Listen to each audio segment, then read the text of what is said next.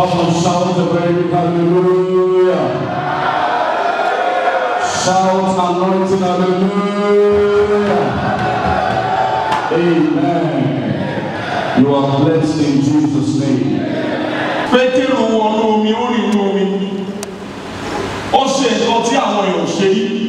Praise the Lord.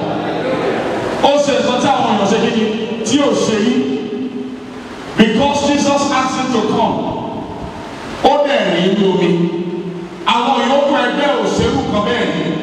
Peter said, and I want you to crowd to the Lord. Are you sitting down? You are tired? The last attending service in 2019, that you won't see anything like that again until 2020. I want you to shout unto the Lord, Oluwa, the Bible says, eyes have not seen it, ears have not. What God has put in store for you. So there are miracles that are in store right now that it has never happened to anybody. I want you to shout unto the Lord, Oluwa,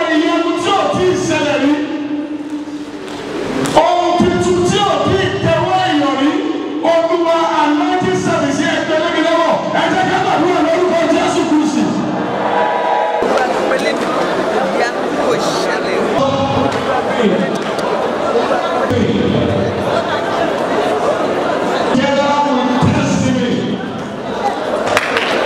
In our life, in the life of our children, in the life of our husband. Blessed be the name of the Lord. Glory and honor be unto the Lord. Wonderful name we pray.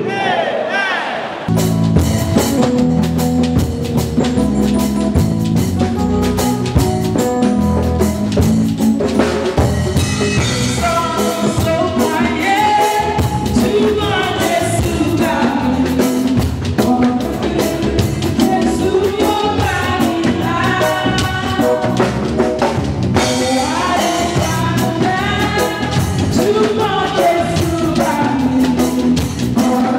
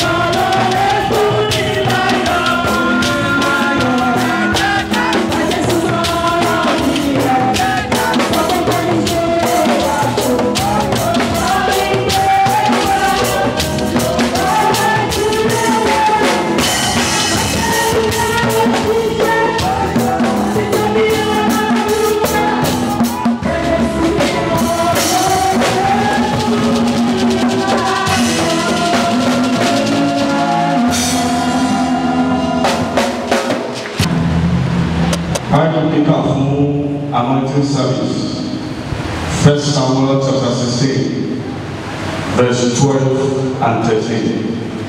1 Samuel 16, 12 and 13. 1 Samuel chapter 16, verse 12 and 13. And he sent and brought him in. Now he was ruddy and withered of a beautiful countenance, and godly to look to. And the Lord said, Arise, anoint him, for this is he. Verse 13, which is the last verse. Then Samuel took the horn of oil and anointed him in the midst of his brethren, and the Spirit of the Lord came upon David from that day forward. So Samuel rose up and went to Ramah. Come on, shout a very big hallelujah. Tell somebody, today is my anointing. Today God will anoint me. God will not pass me by.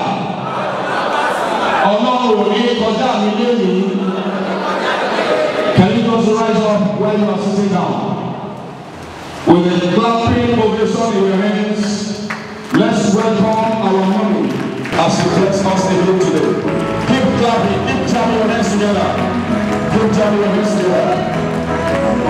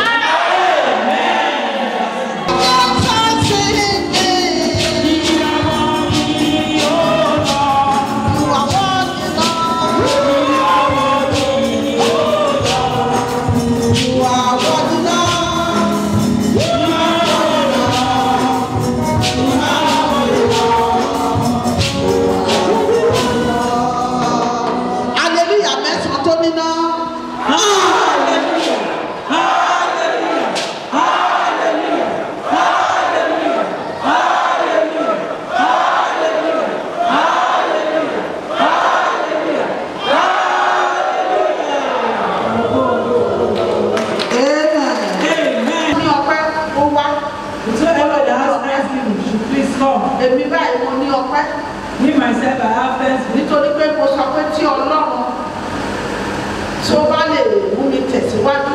Because I asked if God can make me to move forward. Pé màá dúpẹ́ ní ọwọ́ rẹ̀. And I'm going to thank you. Ibi tó mú mi lọ ní Èkìtì. Where you are taking me to Èkìtì. Ó kọjá òye ènìyàn. It's beyond my imagination. Ó kọjá òye èmi fúnra rà. It's beyond my imagination. Ṣèbí wọ́n ti lè sọ pé wọ́n ti lè ìgbésí àkùrẹ́ wọ́n tún sọ pé ọ̀gbẹ̀sẹ̀. Ṣùgbọ́n lẹ́yìn tí mi ò bá ní ọ̀kan kan níbẹ̀. But in Èkìtì, I don't know anybody. Ṣùgbọ́n ó gba ilẹ̀ tó ta ní òye èmi. But his own was able to establish a land Wọ́n jẹ́ wá fún wa lórí òkè ńlá. And now there was a very big mountain. Ìfẹ́ dúpẹ́ ní ọwọ́ Ọlọ́run tó ṣe. Want to thank God that God thank you. Nítorí ó pòpòtì. Because he has promoted. Ìwọ náà kọ́. Ìwọ náà kọ́. Jọ̀ọ́ bẹ̀rù fún ọjọ́ tó rò ń jẹjẹ o. It's not like of the days that you were Ọjọ́ tó ṣoore fún ẹni tó rò. Think of that day that he has gone good. Ìgbà yìí kan tó máa fẹsẹ̀ lé láti túbọ̀ ṣoore ńlá fún ọ nìyá. That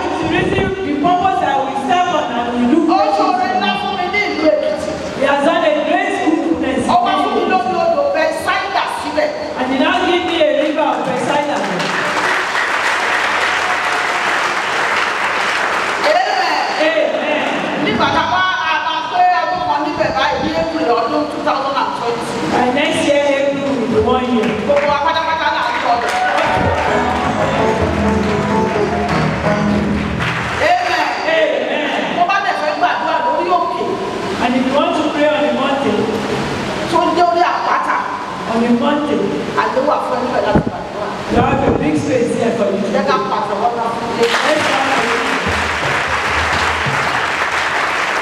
Amen. Fẹ́ dúpẹ́ báyìí.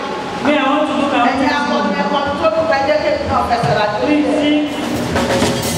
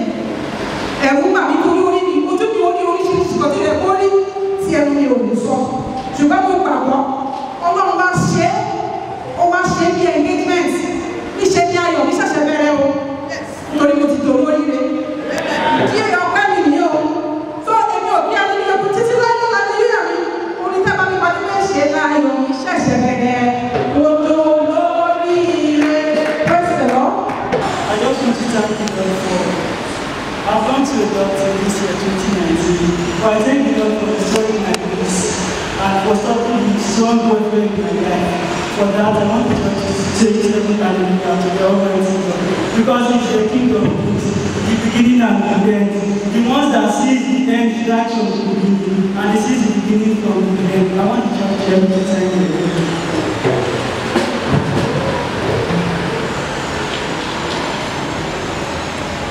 Mo dúpẹ́ lọ́wọ́ Ọlọ́run, mo dúpẹ́ lọ́wọ́ màmá lórí òkè. Agbára màmá àtàkárá jọ́ọ̀jì ọlọ́mọ mi ló lè fi ṣe àṣeyọrí nínú skúùlù lọ lẹ́tà stéètì ìfẹ́sẹ̀. Ọmọ náà ti jáde báyìí.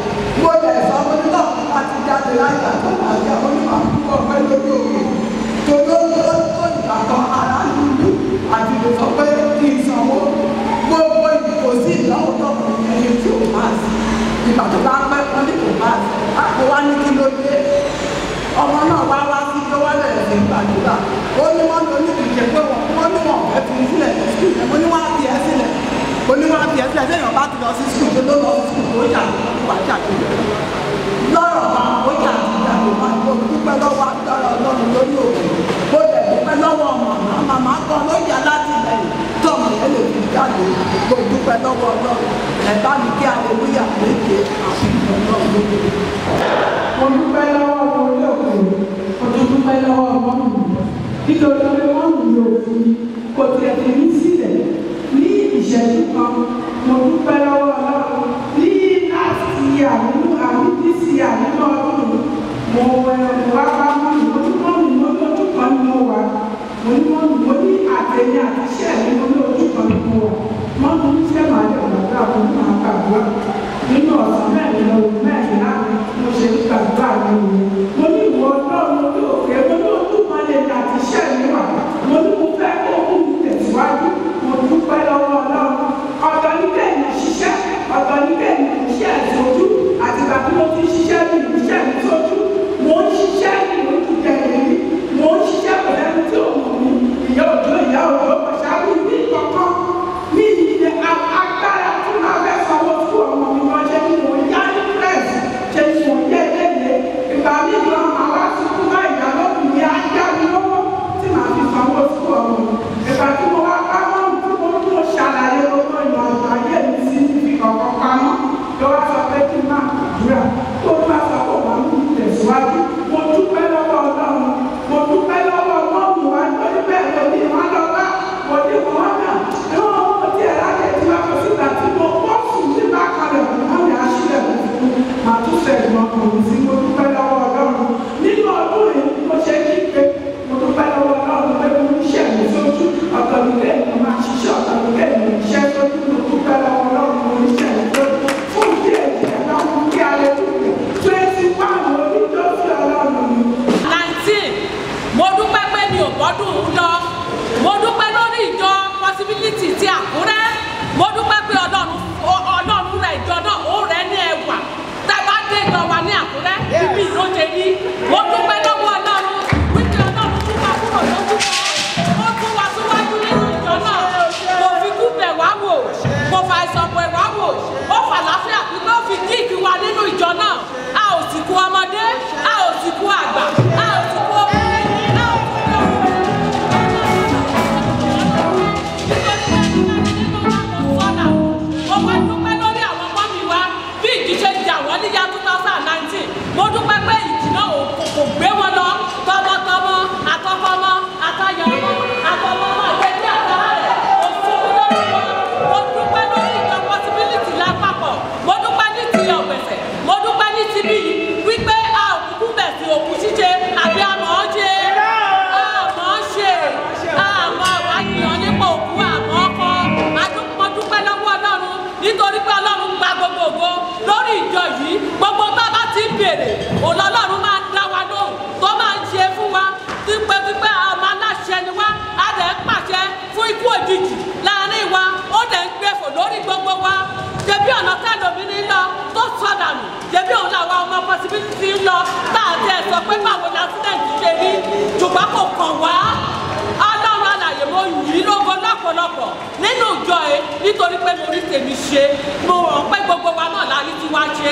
So nítorí ìdí èyí ẹ bá mi ká hallelujah 21 fi oníjó lórí ìjọ ti Àkúrẹ́ èyí tó rẹwà tó dàbí ìjọ yìí mo dúpẹ́ Ọlọ́run.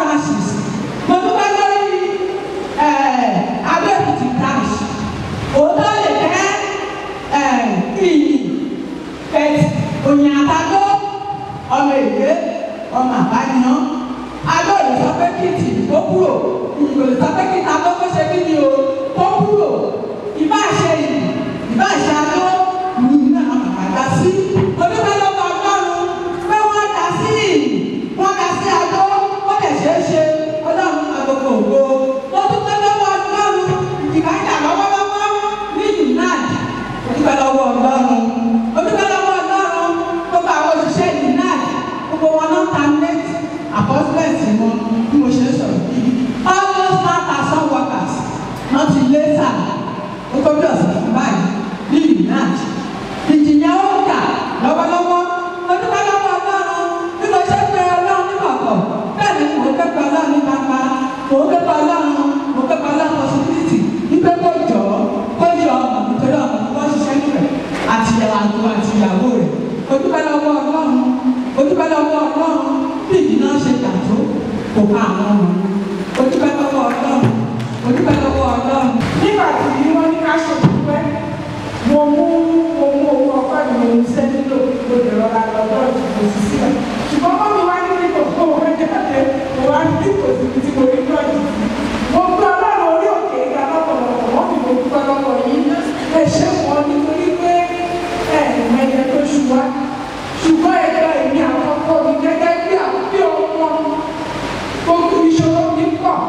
ṣùgbọ́n ẹ wò ó bí tí kò yẹ kí má dúpẹ́ títí di ọjọ́ Sunday Ọlọ́run sì ṣoore fún mi.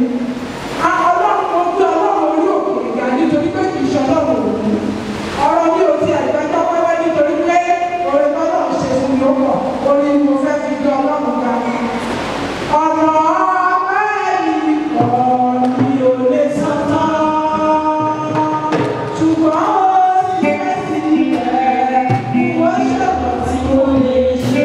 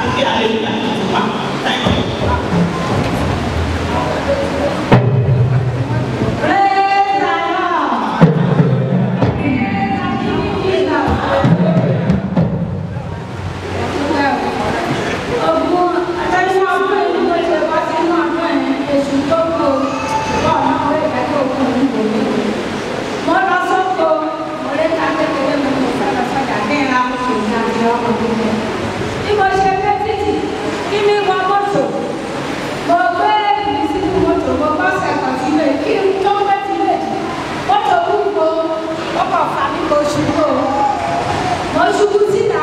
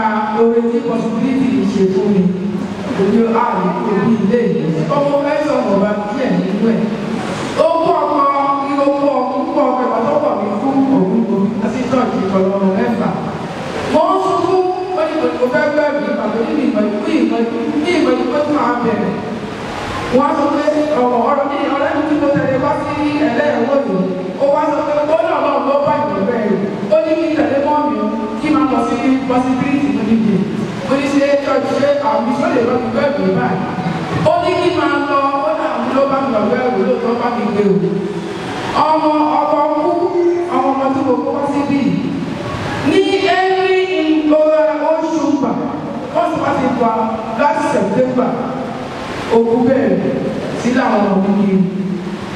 Ìkọ́ni 3 years àti 4 years ago, wọ́n pè mí pé wọ́n jà ní ìlú wa pé wọ́n ń yìnbọn ní ìbọn lójú. Mo wá sá lọ, mo wà nílé náà wọ̀nyẹn tí mo fi dé bí wọ́n ní àwọn méjì ìlówó àti ìdáyé ó ní wọ́n lásìlẹ̀tì ọ̀kadà ó ní àwọn méjèèjì ó ní wọ́n mú ní mo wá mọ̀ ọlọ́run mo wá sí kí ni gbàtí mo padà wá láti lè mo wá ṣe láti ilẹ̀ bí mọ́mì wa mọ́mì mi àdúgbò mọ́mì mọ́mì ó ṣe ń wo bí wọ́n ṣe sọ̀rọ̀ yẹn bí mo gbé tí mọ́mì wà bẹ́ẹ̀ mọ́mì wa sọ pé mo gbà tó bẹ́ẹ̀ pàtó bí wọ́n dúró ó ní ṣé wọ́n wà láyé tí mo sọ pé every month ló máa dìde sí mi bó ṣe bẹ̀rẹ̀ sí gbàdúrà nìyẹn bó ṣe bẹ̀rẹ̀ sí gbàdúrà nìyẹn lóòótọ́ bó ṣe gbàdúrà yẹn láti gbà yẹn bí ìdógún yẹn náà o ṣùgbọ́n mo inú mi wá dùn pé nítorí pé kí oṣù tó sọ pé ogun tó máa fi dìde sí mi yẹn òbí mo fi rí olórí inú ilé mi èmi wá gbàdúrà pé mo ní ọ̀rọ̀ possibility mo ní every month ló máa dìde sí ìdáta ọmọ mi kí ni mo fi ṣe bí ìṣe bí ìgbà tí nígbà tí jẹ́ mo inú mi wá dùn pé ń bá mọ́tò yẹn ó wá di November ó wá di September October ọ̀rọ̀ mi ló wá pè pé ó wá sí lòlù ó wá sábà bá mi ó ní mọ́mì ló ní kí ọkọ̀ tí ọ̀rẹ́ òun kò mú fò ó ní à ó ní kí ẹ̀rọ bá kú ó ní àdúrà tó pèsè ìgbà lórí fún mọ́mì sábà bá mọ́mì wa mọ́mì ó ní ọmọ kílẹ̀ ó ní tòsí tó kí kò wá lóòótọ́ àwọn àpè wá bá ṣe lọ nìyẹn lọ́mọdé tó máa lọ.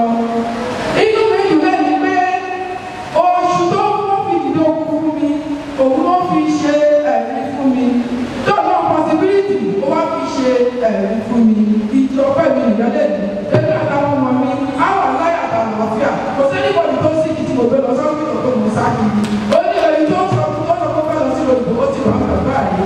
Ìjọba mi ìjọba mi ké alẹ́ nígbà tó ti kó àwọn lórí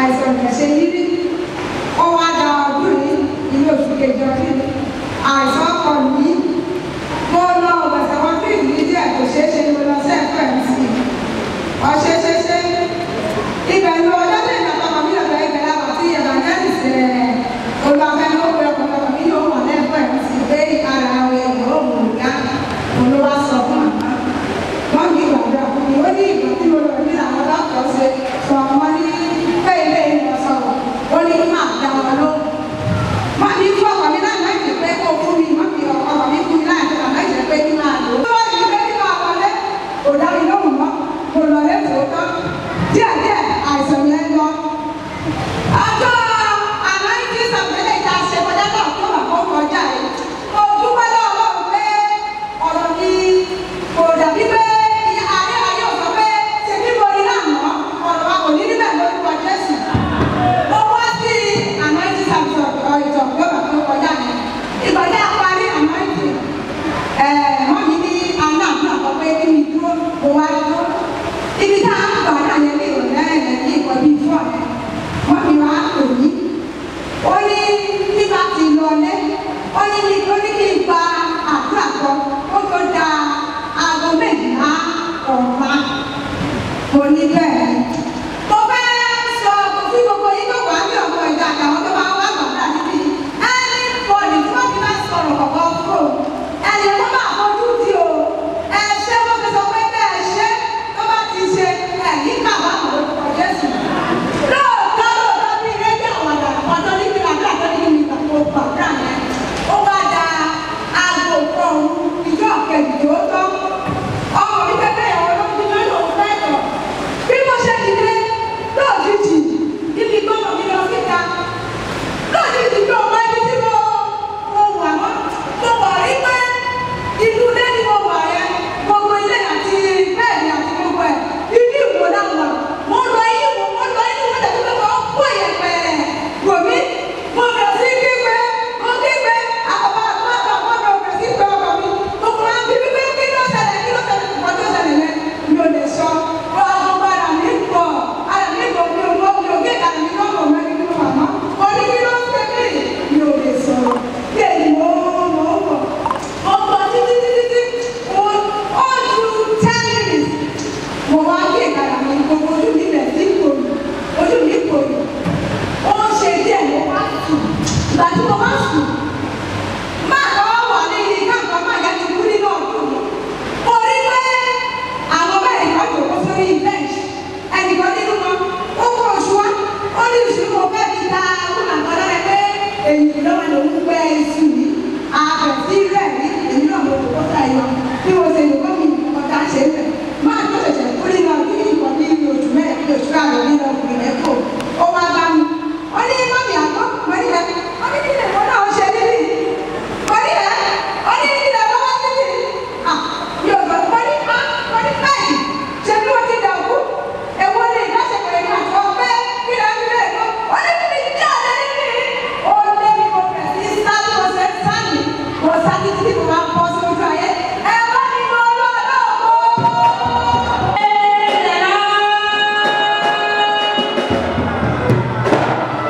Ìjọba àkọ́kọ́ kọ́ ẹni kan. So ẹni ni ìwà àkọ́kọ́ kọ́ ṣe bẹ̀rẹ̀.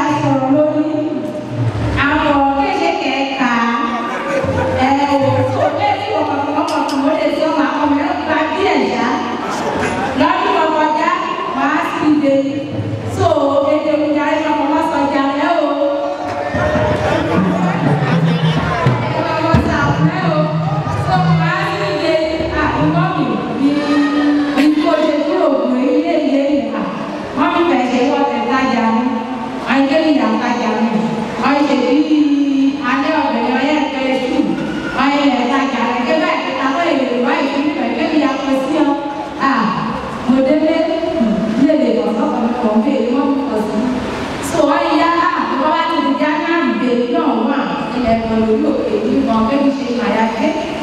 Mo ṣe jẹ tó láì ní ọbẹ̀ ìlà mímọ̀ ẹ̀ lọ́wọ́ ọmọ bẹ́ẹ̀ sọ́kà nílẹ̀ kan kó ní òòlù ní èkè láàrin tọ́nà pè ní lóòyà. Ìdíje mi là sí ìyọ̀dọ̀ mọ́ mi mo ṣe léde ìmọ̀ bọ́ ní lórí òkè níbi bẹ̀rẹ̀ ọmọ ilé ẹ̀ka àwọn ọ̀dọ́ jẹ́ ọmọ mi mo ti lọ. Ayọ̀yà ṣe lọ́jọ́ tó padà wọ́n yà tájà rẹ̀ ayọ̀ bá ti ta tán ayọ̀ àṣìṣe rẹ̀ àmọ̀ àṣìṣe rẹ̀ àmọ̀ níyà ojú tì í mọ́ ẹ̀kọ́ mọ́ fún lébi bẹ̀rẹ̀ mọ ẹ̀fọ́ náà mọ́ mi gbá àwọn ẹ̀ṣẹ̀ kí wọ́n fún tẹ́lẹ̀ ní ẹ̀ṣẹ̀ wọn yà pé kò ní tààrà nínú ọmọ bá mi ọ̀yí o wọ́n ṣàkóso òkèlè gbígbé lè wọ́n ṣàkóso lọ́nà wọ́n ṣe mọ̀ tẹ́lẹ̀ ṣe gbàdúrà àwọn ṣe dáàbò ṣe ṣe mẹ̀ẹ̀gbá àpapọ̀ ṣàyà àbúmọ́ mi ṣe àdúrà mi síta wọ́n lọ sí lọ́ọ̀dì tó lẹ́yìn wọ́n fi kọ̀ mẹ̀ẹ̀gbàdúrà báyìí fọ òkè fọ báyìí fọ kébìyà ṣe lè ṣe lè kébìyà tó ń gbé kébìyà èyí ọkọ̀ mi lọ́rẹ́ tó gbà wọ́n yá ṣe àwọn ṣe tó ń lè wọ́n ṣe yá níyà lọ́wọ́ tó kí lè tó yẹ kọ́kọ́ kí wọ́n yà sọ̀rọ̀ wọ́n yà sọ̀rọ̀ ìbẹ̀rẹ̀ pẹ̀pẹ̀ gbọ́mọ̀ gbogbo ọkùnrin ní ilé tó kè ní ní wọ́n yà sọ̀rọ̀ lẹ́yìn wọ́n gbà àkókò tó máa padà yà púpẹ̀ mi ní èrè bí kàbámi àkàdà kàbámi ìfẹ̀mí gan ọ̀nífẹ̀mí kàbámi asọ́rọ̀ òkè ibi kọ̀rọ̀ mi ti dáyọ̀ ibi gan kọ̀rọ̀ mi ti já lọ́pẹ́ ibi gan kọ̀rọ̀ mi ti dáyọ̀ kọ́nà ti ṣe mí lóore àtẹ̀lé àtẹ̀lé nàkàrà mi lórí lẹ́lẹ̀ lè mi ṣe mọ̀ ṣe ìgbàdúrà kí ìgbàlá lọ mi kéde lọ́kàn lọ sí ayé kẹ́kọ̀ọ́ ṣe kí ìgbà yín ká máa jọ́ ti dídé títí tó mi o ṣọ́ọ̀ṣì wọ́n lè ṣẹlẹ̀ kan lóṣù mẹ́fà ní máa ń wọ́n bẹ̀ẹ́dì náà ti bá wọn tí wọ́n lé ayé mi yàtọ̀ nínú ilé gan ọkọ̀ mi gbọ́n kọ̀ọ̀kọ̀ ìfọ̀rìṣẹ́ kan mi gan ló wà lójú tí mo rí inú tó wọ́n lè gbàdúrà wọ́n lè ṣe wọ́n lè ṣe tẹ́tẹ́ wọ́n lè ṣe báyọ̀ náà torí gbàdúrà mi gbà lórí òkè tó wọ́n wọ́n ti apádà yá dúpẹ́ wọ́n ti lè pọ̀. For all what I have done for me, since 2014 that I have known her, she has been a blessing to my family. But what surprised me is that 2015, my boss told me that come from here, that I'm going to take some voice to what happened to graduate some war. Said okay. And I want to take those voice to what happened, and a quotation. So I just told them that they should give me the quotation so that I will give it to my boss. They said no. Just because they have known my boss over some years, they have been working with him, so they think that they have access to him. I said okay.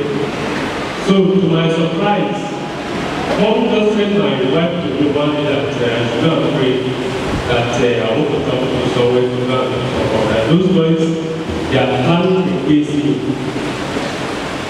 I said okay. So just pray.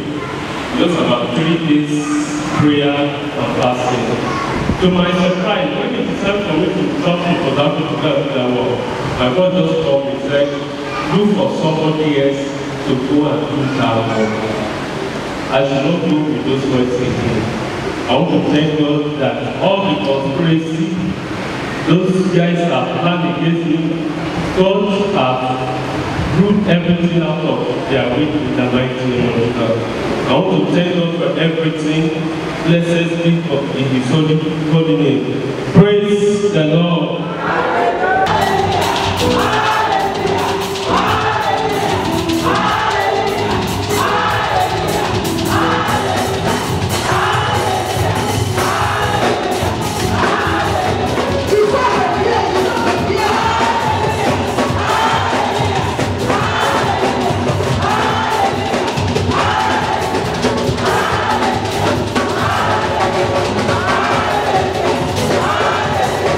Ah!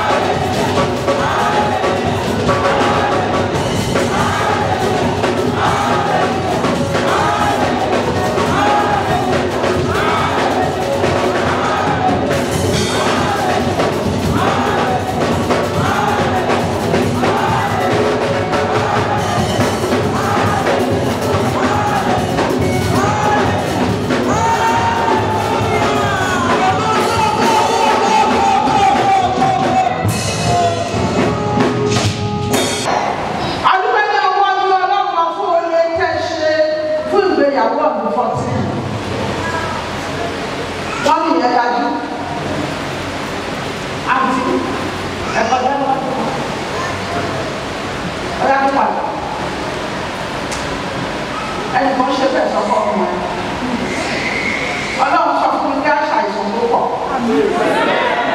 tẹ́lẹ̀ ẹ bá ti ṣàìsàn má màmá kan lọ́bẹ̀ orúkọ Jésù ayérayé ṣé Ọlọ́run kọ ọpẹ́ wa kìnìún ńlá ẹ̀yà Júdà Ọlọ́run bá ìlú wa ohun tó ṣẹ́ nínú ayé yìí kò ní gbé ní wá ẹ ti dúpẹ́ báyìí tó bá lẹ́ni tó lọ́ ẹ dúpẹ́ tó bá fẹ́ wẹ́ẹ̀sì sí mi lẹ́sẹ̀ ìgbèkó pa Ọlọ́run tí kì í ṣàṣeyìn ó sẹ́ni náà sínú ìjọ ayọ̀ yìí yóò wá pọ̀ sí wọn ní sáré pè ẹ ní sáré pè Ọlọ́run ní ká dúpẹ́ tó ní pé ṣe bẹ́ẹ̀ ohun ọpẹ́ ohun ìlú ohun òwò nínú ayé rẹ kó máa pọ̀ sí torí pé o gbọ́dọ̀ sáṣẹ Ọlọ́run ó yá wọnú ògo tuntun tọmọtọmọ wọnú ògo tuntun ògo ní forúkọ Olúwa Jésù Kristi Olúwa wa.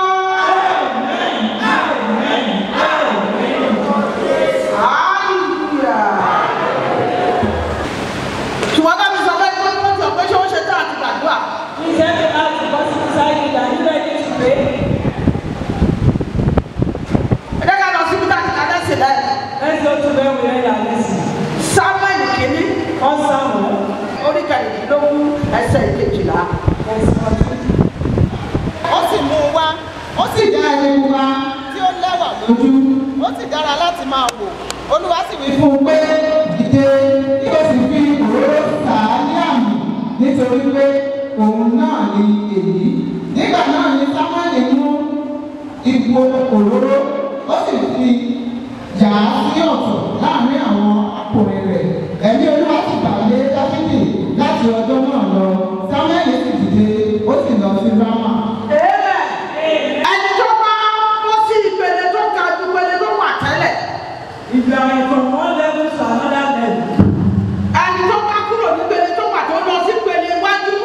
if you are from a lower level and are going to an upper level, Ọ̀run ti fi àmì òróró yàn án. that means the heaven has anointed you with anointing oil. Ọlọ́run ti fi àmì òróró yàn án. God has anointed you with oil. Ẹni tí ò kì í ṣiṣẹ́ Ọlọ́run tó máa ń ṣiṣẹ́ Ọlọ́run Ọlọ́run ti fi àmì òróró yàn án. Working for God and is not working for God as the anointed.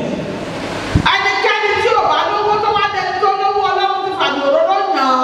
As poor and is not rich, that means God has anointed that person. Ẹni tó bá wà lójú kan tó kúrò lójú kan tó ní promotion Ọlọ́run ti fi àmì òróró yàn án. Once excellence and you are moving forward now, that means you have been Ẹni anointed. tó bá láìsàn táìsàn bá sùn Ọlọ́run ti fi àmì òróró yàn án. You are sick and the sickness should leave you, that means God has anointed you. Gbogbo àdúrà Ọlọ́run yóò fi àmì òróró yàn án lónìí. Amen. In Jesus' name. Ẹ̀dá Let's go to the book of Luke, chapter 17. bí ẹ̀yin bá ní ìgbàgbọ́ bí wóró irúgbìn mustadi, ẹ̀yin ò lè wí fún igi síkámẹ́nì yìí pé kí a fà ọ́ tu kí a sì gbìn ọ́ sínú òkun, yóò sì gbọ́ tiyín. Olúwa sì wí pé bí ẹ̀yin bá ní ìgbàgbọ́ bí wóró irúgbìn mustadi, ẹ̀yin ò lè wí fún igi síkámẹ́nì yìí pé kí a fà ọ́ tu kí a sì gbìn ọ́ sínú òkun, yóò sì gbọ́ tiyín. ìṣòro wàhálà ìdààmú àìní ìtọ́jú àìsàn afẹ́fà Yóò sì gbọ́ tiyín kí a sì gbìn ọ́ sínú òkun.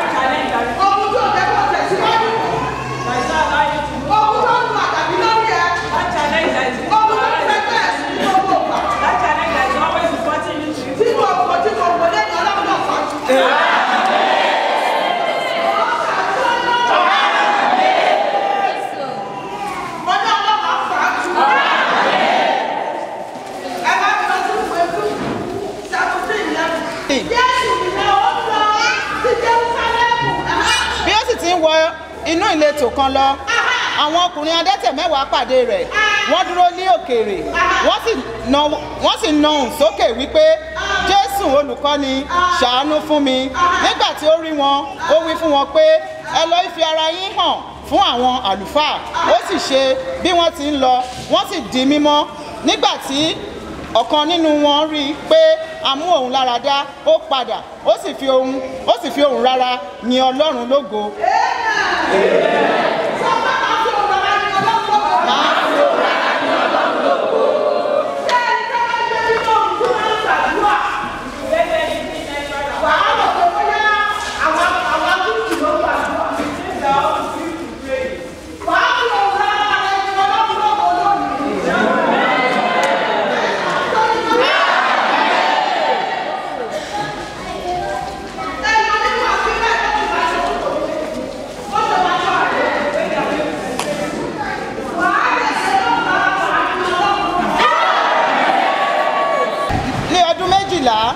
Ó wà lẹ́yìn rẹ̀ ó fi ọwọ́ kan ìṣẹ́tí aṣọ rẹ̀ nítorí ó wí nínú ara rẹ̀ pé tí mo bá sá lè fi ọwọ́ kan aṣọ rẹ̀ ara mi ó dá. Nígbà tí Jésù sì yí ara rẹ̀ padà tí ó rí i ó wí pé ọmọbìnrin tújú ká ìgbàgbọ́ rẹ̀ mú ọ lára dá. Ó sì mú ọmọbìnrin náà lára dá. Ní wákàtí kan náà nígbà tí Jésù sì dé ilé ìjòyè náà ó bá àwọn ọmọ Tí Ọlọ́run wò sàn nínú Bíbélì. All the people that God knew in the Bible. Gbogbo àwọn tí Ọlọ́run tó dàgbà fún nínú Bíbélì. All the people that God made great for. Wọ́n máa àánú gbà ní o. It's because they received mercy. Lórúkọ Jésù wàrà àánú gbà. Mo ní wàrà àánú gbà. Mo ní wàrà àánú gbà. Aṣọ tó fi bù ọ́ tó fi rà àánú gbà. Jésù á kà kúrò lónìí. Lọ́ọ́ ṣàbítọ́ nínú.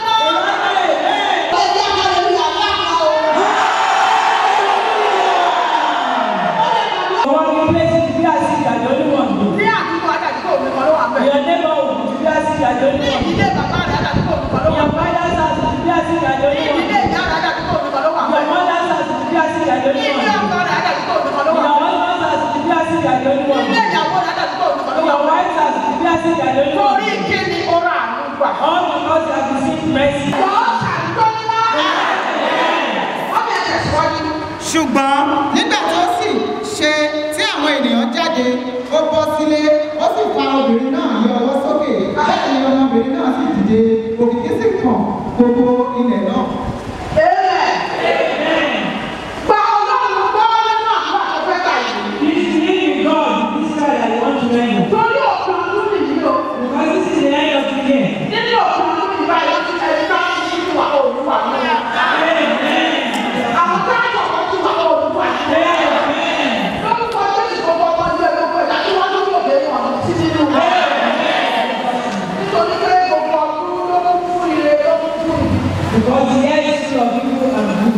Ó fẹ́ gbàdúrà lọ́jọ́ ọdún tó ń bọ̀. We want to pray concerning the next year. Torí lọ́dún tó kọjá kò sọ fún Ọlọ́run tó lọ. Sáà kò lóò tì mí. Last year I told God that Lord, this year you must go work. The power. My prayer has taken me. And monkeys. Where animals eat on top of the rock. He said those people that are dying there that I should not pray for them. One man now came to me that one as if this church was not.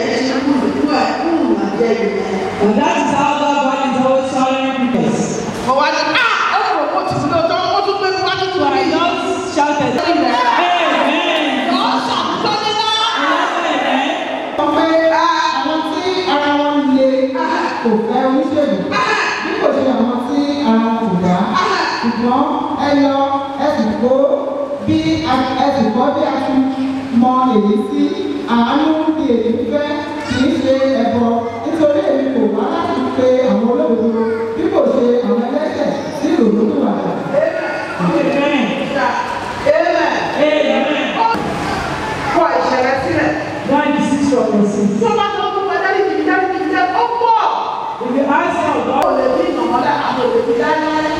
You can never do somebody. You'll be very. Don't you know? They are hungry and you are not fasting. Let's go to the book of Matthew chapter 4. Wọ́n sì gbé àwọn aláìsàn tí ó ní onírúurú àrùn àti ìrora wá sọ́dọ̀ rẹ̀. Ó ní wọ́n fi alábíbélì wípé ọbẹ̀ aláìsàn tó ní onírúurú. Àti ìrora wá sọ́dọ̀ rẹ̀. Àti àwọn tí ó ní ẹ̀mí èṣù. Àti àwọn tí ń sínwín. Àti àwọn tí ó ní ẹ̀gbà. Ó sì wò wọ́n sàn. Ọ̀pọ̀lọpọ̀ ènìyàn sì ń tọ̀ lẹ́yìn láti Gálílì àti Dékápólì àti Jerúsálẹ́mù àti ní Jùdíà wá àti láti òkú. Làwọn ní Jésù àbá ìdáàbò ọlọ́run rẹ̀ kù ìlànà àbò òun ti Jésù. Nínú lórí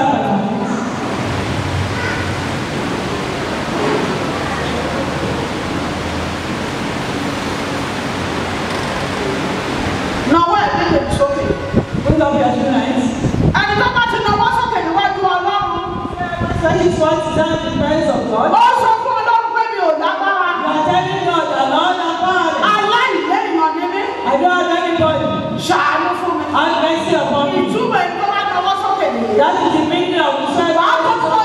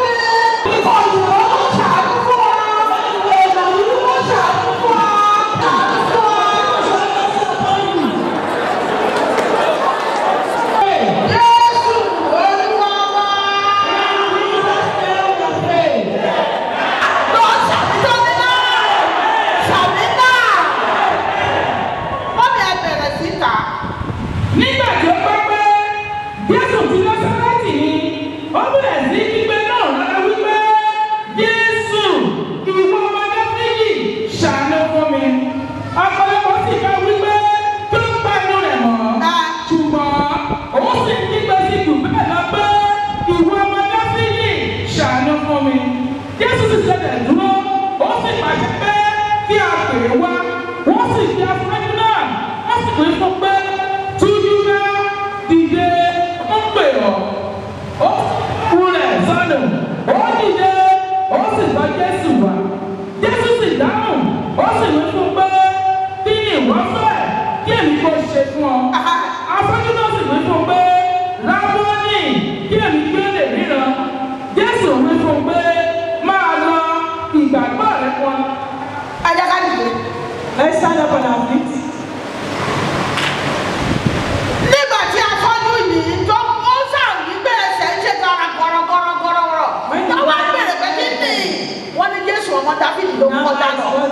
now told him that. Ó wá ní Jésù ọmọ Dáfídì ṣàánú fún mi. That's why he shouted that Jesus Christ. Àwọn ọ̀tá rẹ̀ pa lẹ́nu mọ́.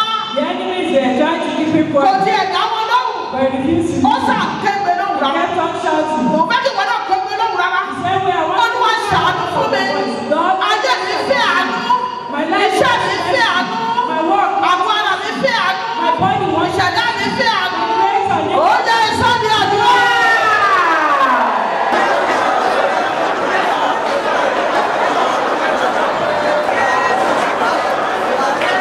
Jésù ọmọ Dáfídì ṣàánú fún mi. Àdúrà bá ń gbà. It's only prayer that answers. Àdúrà bá ń gbà. It's only prayer that answers. Mommy, my life needs mercy. Jésù Olúwa wá. And Jesus asked you, Mo fẹ́ kó pariwo jẹ́ ká wọ ẹ̀mí méjì lọ sórí ẹ̀. put the two hands on your head. I want you to shout. Pariwo Jésù Olùgbàlà. Jesus Christ is Tó bá jẹ́ náà títọ́ lẹ ní kọ́mọ ní ọmọ ọba Jésù máa ṣe prógrámù yìí. if truly you have asked Mama Jesus to be conducting this program. Ó kébè ní lọ́wọ́lọ́wọ́ ẹgbẹ́ ẹsẹ̀ dúró àdúrà What tí you lọ. don't mind you right now, stand still for Bí me. ẹsẹ̀ ní ẹsẹ̀ dúró ní afọ́jú rẹ̀. Just as you have stand still for Ẹgbẹ́ òkùnrin me. lọ́sàn-án yìí. Hear my voice this afternoon. Ẹjọ́ gbogbo ìṣòro mi. And take away Ó yẹ ẹ̀sọ́ ní àdúrà.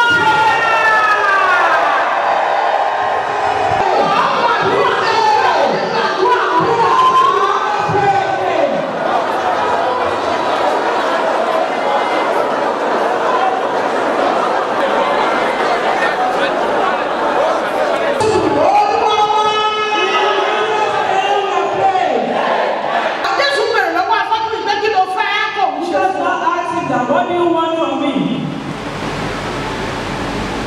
Afọ́jú wa sọ fún pé rábì. The blind man told him that, Father, I want to see. Ó ní ìgbàgbọ́ ẹ̀mí dáradá. He said, your faith has made you well. Lójú kan náà afọ́jú yìí náà. Suddenly, the blind man became Mo fẹ́ kó o pariwo lóhùn rárá. paralyzed. I want you to shout the name of your voice. Bọ́kọ̀ tó fọ́jú nínú ayé mi. Whatsoever that is blind within you, Ẹ̀gbọ́n o. please Tí listen. ọ̀pọ̀ ènìyàn bá ti fọ́jú wá wáṣẹ́ kò ní níṣẹ́. If your glory is blind, you will look for job, you will not get a job. Tí ọ̀pọ̀ ènìyàn bá ti fọ́jú, If your glory is blind, ó ń kọ́lé kan ó lè fọdún mẹ́wàá kan. you might lose 10 years to do the swabs. Bọ́ọ̀pọ̀ ènìyàn bá ti fọ́jú, If your glory is blind, kò ní kúrò lójú kan. you will be silent. A máa fi kan dí kan. You will just be replacing one with another. Olúwa! Lord, Àgbà ògo mi lójú. please open my glory. Là ayé mi lójú. Open the eyes of my life. Ojú mi tó ti fọ́ Olúwa là á. That my eyes are blind. Bẹ́ẹ̀ ṣe ń wájú afọ́jú nínú Bíbélì. Just like you have opened the blind. Ó yẹ sọ́ni àdúrà.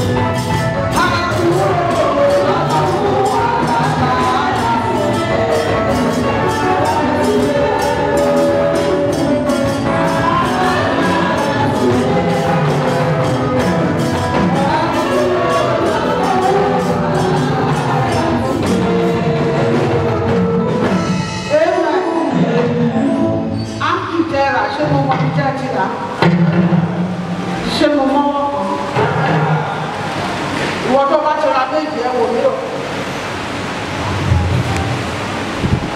Àìsàn tó wà lára ẹ̀ á lọ kó o lọ. Kí ni mo pè é? Mo gbàdúrà náà ṣí lójú. Ìwọ tí iṣẹ́ ẹ kù díẹ̀ káàtó. You that your work is not doing Tó bá ti ra méjì, nǹkan sí lọ. Tó o bá ti ra méjì, ẹyẹ kan yẹn kì í sínú jẹ́ kí jẹ́ kó jáde síta díẹ̀. If you have two, put the two inside. When you have one, let that one just go inside and the rest come. Amen. Amen. Wàá polúkọ Jésù lóhùn rárá ní kó kí pé Olúwa. Jesus, what does it allow? Ọjọ́ ilé ẹgbẹ́ fáńkì iṣẹ́ ti ṣe fún mi báyìí. Everything that you want to use this handkerchief for. Ó yẹ sóde àdúrà o.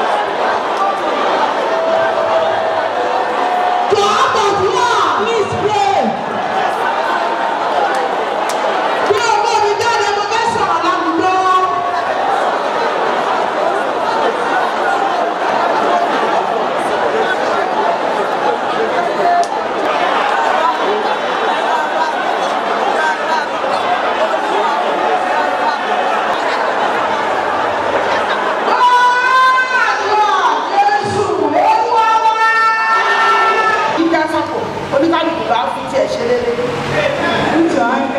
ẹni wọ́n fọwọ́ ọba Jésù báyìí ẹni gbogbo ẹ̀jẹ̀ àti dá májẹ̀mú lórí òkè yìí. That everybody that has made a covenant on this mountain. Tọ́ba ti lókun wá sá wá. Whenever they experience challenges, they will run off. Yóò ní sùn máa gbàdúrà gbàdúrà. I will not be able to sleep. I will pray, pray, pray, and pray. Ní àdúrà bá ti gbàgbọ́ wá kàn. And the moment you prayer is being answered, they will just go away. I want this. They will just make a call that more people to win the case. No. Kì í ṣe gbogbo wọn o. It's not all of them. Yá sọ fún Ọlọ́run. Let's tell God. Gbogbo ẹ̀tọ́ orí òkè pátá. All the benefits of this mountain. Kò sí ìgbà tó kàn fún ọmọ àti wọn wẹ̀ wọn kíra lórí There is ọ̀pá. nothing that I give you. I will just tell them to go and take a shower or to go to the Má dẹ̀ fún mi ṣe déètì náà. and back to the church. Àwọn bá gbàgbọ́ ní pápá tó ti yíra wá gbàgbọ́ ní kò Forget about the member camp where they were rolling. gbogbo àwọn tó dá májẹ̀mú All lọ́wọ́. the people that made a vow. Olúwa jẹ́ kó wá sàn. I only know about pain. Ẹ jẹ́ àná wọ́n sọ̀tẹ̀ kẹ́ ìgbà dáadáa. Please. Ó yá pé náà rọra sọ́dí àdúrà. Orúkọ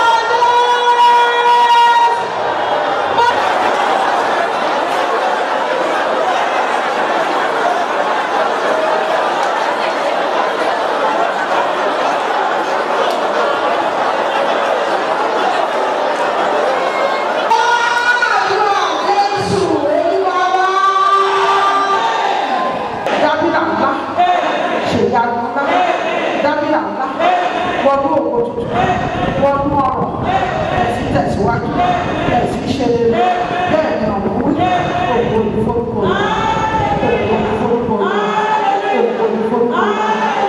ó gbà àdúrà àìtọ́ ní ikú ayọ̀ ló fi là á jẹ́ wọn ní sáré pè é obìnrin ní sáré pè é Jésù Olúwa. Adébíyà mẹ́sàn-án tó ní náà o.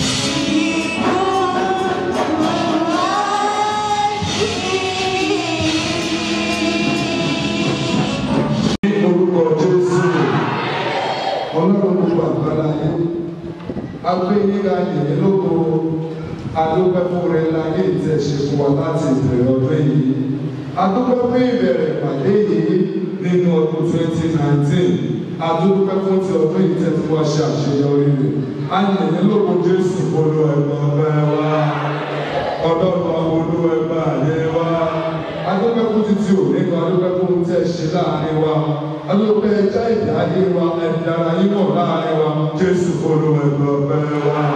Mo gbà ní àdúrà gbogbo tá a ti béèrè kí ọlọ́run kó mo wọlé àṣẹ. Ó kó ìbéèrè wa kí ọlọ́run kó fún wa ní ìdáhùn. Ògo ni fún orúkọ Olúwa. Ògo ni fún orúkọ Olúwa. À ń lọlé wa kí ọlọ́run kó bá bá wa lọ. Ó ní à ń lọlé wa kí ọlọ́run kó bá bá wa lọ. Ọlọ́run orí òkè kó yà kó pa wá mọ́ ní gbogbo. Àwọn àti ilé wa àti ọmọ àti aya ohun gbogbo tí a ní ọlọ́run ìpè kó yà kó pa wá mọ́ ní gbogbo. Ògo ni fún orúkọ Olúwa. Mo sọ sínú ayé ní oúnjẹ ọdún kò ní kúrò lẹ́nu ọdún.